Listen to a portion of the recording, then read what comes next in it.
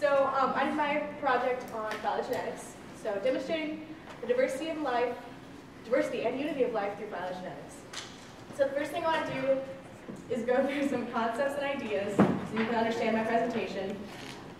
I'm going to take you through a step-by-step process of how I created my phylogenetic tree. And after that, I'm going to go through my results and my conclusion. Let's see if I can work this thing. So, what is the diversity of life? What is phylogenetics? Well, the diversity of life is the result of 3.4 billion years of life on Earth evolving. To put in one word, I mean evolution. I mean the idea that organisms change over time, and that we all come from a common ancestor. And also the idea that organisms started out in the ocean and then moved on to Earth, moved on to land. So phylogeny is the evolutionary history of an organism, which is about the common ancestor between organisms and where they go back, where they came from, what they evolved out of. And then bioinformatics is the science of collecting and analyzing biological and molecular data. This is thought to be kind of the union between computer science and biology, meaning that biologists today are using computer programs to compare data and create phylogenetic trees. So the first people to do this were Sarah and Wilson in 1967. They created a phylogenetic tree comparing apes and humans. The first thing they did was they compared the gene sequences and then they created a phylogenetic tree. They actually did it by hand then. Now we actually have programs, which I'll show you, to create these phylogenetic trees. So, there are two different ways to create a phylogenetic tree. One is morphological and one is phylogenetic. Morphology is what an organism looks like. It's their outward appearance. It could be the skeletal shape, the colors, the shape of their feathers. For a plant, it could be the shape of the leaves, things like that. And phylogeny is the gene sequences, the DNA, the proteins. So it appears on a deeper level of the cell. So the protein I used in my study was cytochrome C. Cytochrome C is a protein, which means it's made up of amino acids. It's involved in cellular respiration, which occurs in the mitochondria of the cell, which is the powerhouse. It's where most of the power is produced. It's found in high concentrations and easily isolated, meaning that we can actually find it for research like this. That's why it's good. And another reason it's good is because as the structure of cytochrome C will change, so will the phenotype of an organism, the way it looks like, its morphology. So here is an example of a phylogenetic tree. Morphological tree. This tree was created using the astragalus, which is an ankle bone found in most hoofed animals. And as you can see, it's in the cows, deers, hippos, pigs, peccary, and camels. And the whales are put there as an outgroup because they lack that ankle bone. They don't have it, as you probably know. And which brings me to my hypothesis. I hypothesize that whales and hippos will be demonstrated as having the nearest common ancestor on a phylogenetic tree that's created using protein sequences. What I mean by that is that hippos and whales will actually be right next to each other, very closely related, rather than being an outgroup on the tree. But before I get into that, I want to take you through a process of how I created my tree. So, bioinformatics to create phylogenetic trees. So the first thing I used the National Center for Biotechnology Information. This is open to the public. Anyone can access it. You could type this into Google and it would be the first thing that will pop up. It is open to the public. However, it's not something that anyone can alter or add to. It's not like a Wikipedia.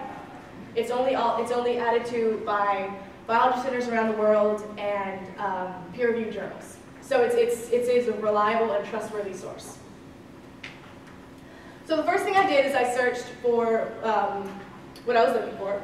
First thing I specified the protein. I'm looking for a protein sequence, not a nucleotide sequence or any other type of sequence.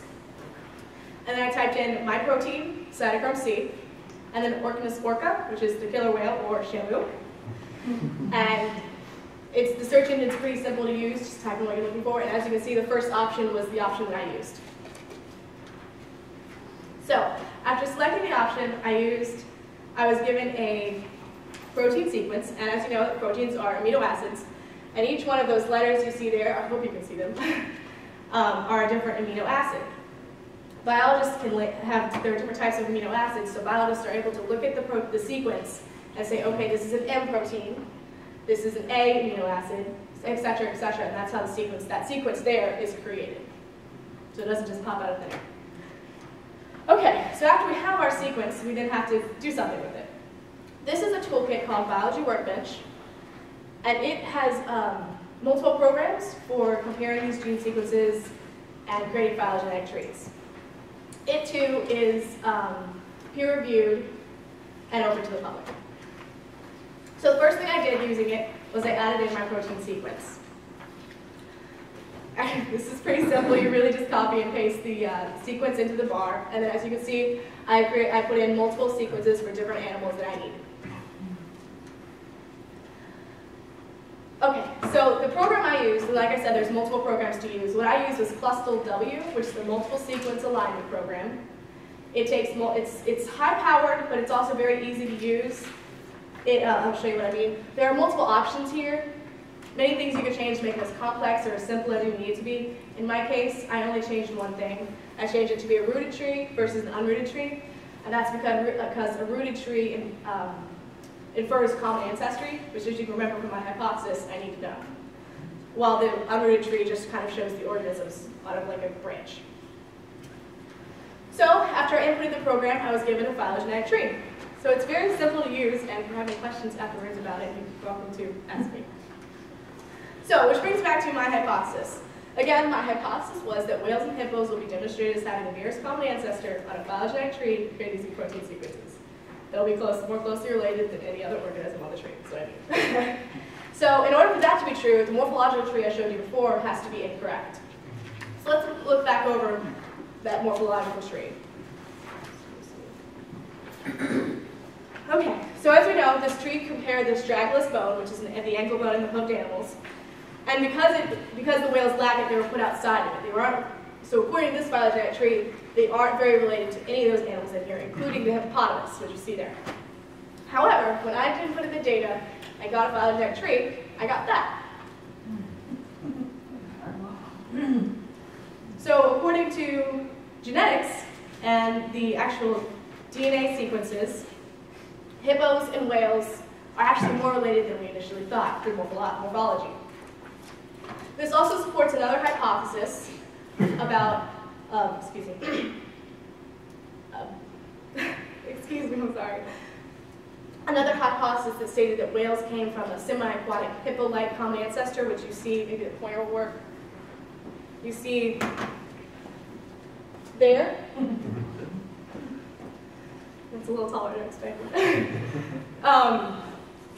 And so it is believed because of this kind of data that whales came from a more semi-aquatic hippo-like creature.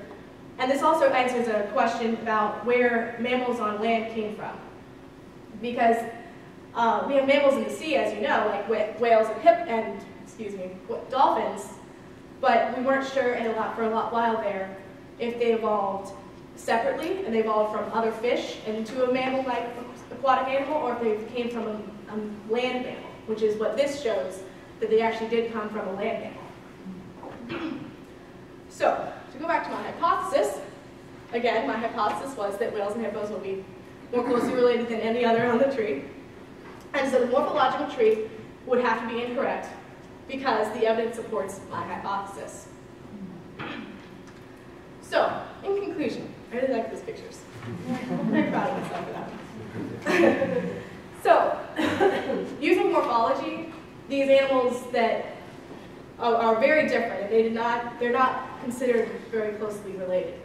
But using the genetic data from protein sequences inside the body, we actually found they're very, very related. Oh, thank you so much. They're actually quite related. And so,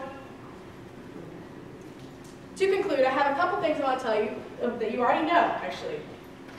Phylogenetic trees like this and other phylogenetic data are perfect for answering these questions because they answer 3 questions right here. Answered the question of the relationship between whales and hippos.